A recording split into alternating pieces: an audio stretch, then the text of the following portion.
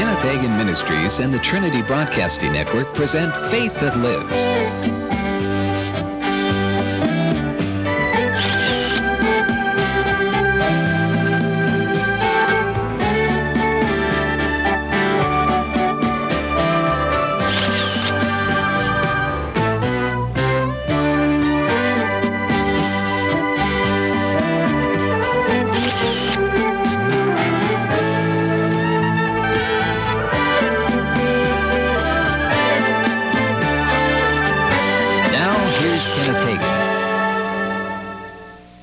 God. Isaiah 53 verses 4 and 5. King James translation reads, "Surely he hath borne our griefs and carried our sorrows." Old Testament, of course, you know, was originally written in Hebrew. Hebrew said, "Surely he hath borne our sickness and carried our pains. Yet we did esteem him stricken, smitten of God, and afflicted. But he was wounded for our transgressions, he was bruised for our iniquities. The chastisement of our peace was upon him, and with his stripes we are healed." Matthew 8:17 says, the latter part of the 16th verse talks about the multitude that came to Jesus. He healed them all, it said, that it might be fulfilled which was spoken by Isaiah the prophet, saying, himself took our infirmities and bare our sicknesses. 1 Peter 2:24 reads, who his own self bare our sins in his own body on the tree, that we being dead to sin should live unto righteousness, by whose stripes ye were healed. We've been talking about the most important things, actually 7 most important things that you ought to know about divine healing. And actually you must know this if you're going to get divine healing to work for you. If you don't know it, very seldom, if ever, will it work for you.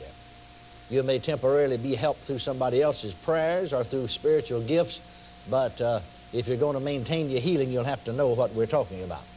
Now, first of all, the very first thing, and I'll go over them briefly, we'll not take a lot of time unless the Spirit of God would lead us to comment, but the first and foremost thing you need to know is that it is God's will to heal you, because healing, according to the scriptures we just read, is in the redemptive plan of God.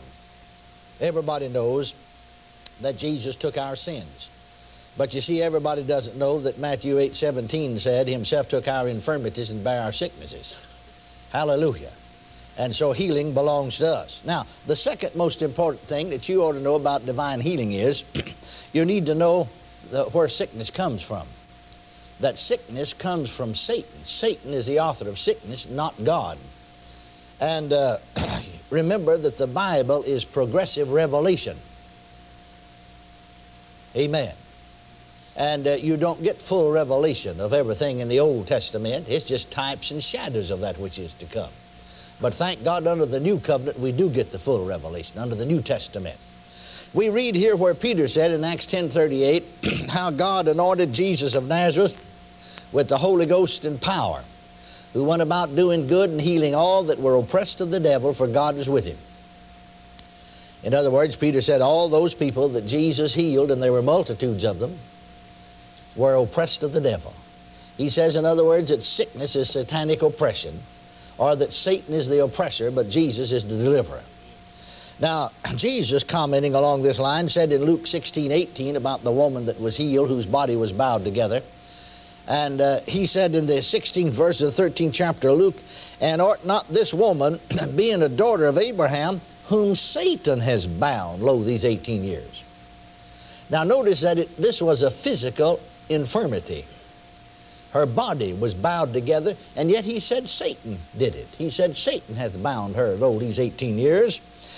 Be loose from this bond on the Sabbath day. Jesus said in John 10:10, the thief cometh not, but for to kill, to steal, to kill, and to destroy. So then that which steals and kills and destroys is a thief, and the devil's the author. He's the thief he's talking about. But I am come that they might have life, and that they might have it more abundantly. Then in 1 John 3:8, it said, he that committeth, King James says committeth. Actually, the New Testament is written in Greek. The Greek said, he that practices sin. You know, if you said he that commits sins of the devil, that would take us all in. because we've all missed it. I mean, even since we've been Christians, we didn't intend to. You know, sometimes as I look back, I thought right at the time I was doing pretty good. As I look back, I see how far I missed it. Amen. Did you ever do that? You know, every step out of love really is sin, isn't it? He that practices sin, actually is what the Greek says, is of the devil. For the devil sinneth from the beginning. For this purpose the Son of God was manifested, that he might destroy the works of the devil. Now, when many people read that he might destroy the works of the devil, they automatically think of sin, and that's true. That is the works of the devil. But right on the other hand, sickness is the works of the devil. Because we read how God anointed Jesus of Nazareth, the Holy Ghost and power, who went about doing good and healing all that were oppressed of the devil. And so he came that he might destroy, or put to naught, another translation said, the works of the devil. Praise God. Then the third most important thing that you ought to know about sickness is that how God dealt with sickness in the Old Testament as well as the New. Because you see, you'll learn something about the character of God. He never changes. I said he never changes. He's the same God now that he was then. There's not even a shadow of turning with him. Well, we'll not go into great detail about that, but we did in our study go into detail of studying what the Word of God said. In the Old Testament, he tells us that sickness is a curse. Well, if sickness was a curse, according to the 28th chapter of Deuteronomy in the Old Testament, sickness is a curse under the New Testament. You see, sin is the same under the New Testament as it was under the Old Testament. Amen. Isn't that right? And so a curse under the Old Testament would not become a blessing under the New Testament. Would it? Not if we have a better covenant established on better promises.